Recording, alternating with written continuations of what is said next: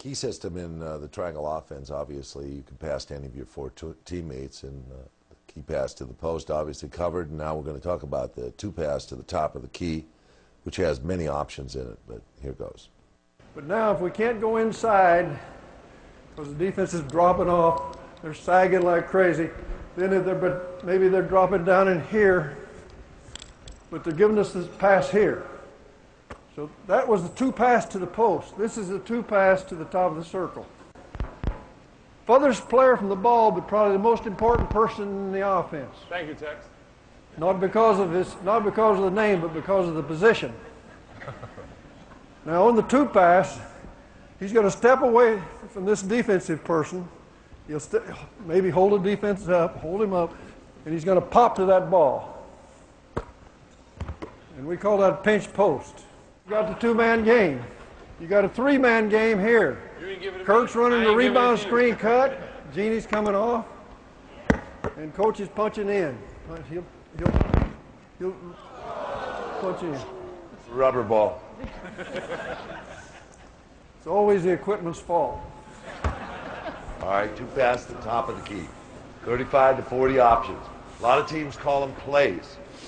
Right? We can run screen roll here. We could run two-man game here. We could just counter back to Annie coming out of this pick in the corner.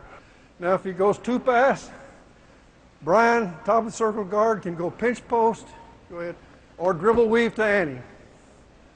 Right now as a counter. Solly reverses back for rebound position. Annie comes off looking for the drive or the jump shot, or possibly looking inside to punch in. Hey, Tex, in this offense, in this setup, who's representing Kobe? Who would represent Lamar? In other words, thank you. Well done, Mr. Jackson. I am actually playing the Kobe Bryant role, okay? Which means that I'm going to follow the ball a lot. I'll be still following the ball, but I'm going to be off ball until I get to an offensive scoring position. Okay? Let's do that. Show. That'd be Chris Mim. Just make the pass here. Now you form a triangle. Yeah. And now we formed a triangle. We call that a strong side entry, strong side fill. So it's just strong side entry. They didn't have to lag the ball and go in on the other side. Why is it strong side? Because this is ball side. That's off ball side or weak side. So this is strong side. We fill it going to the corner. Now we're going to show you another two pass. Now we have our third pass. Inside of this is our backdoor step. And that is the farthest man away from the ball. And that's our weak side forward. Overplay at the top, sinking on defense, perhaps the corner's filled, and our weak side wing is going to step into position where we can exploit the overplay of the defense. It was right there though, Eddie.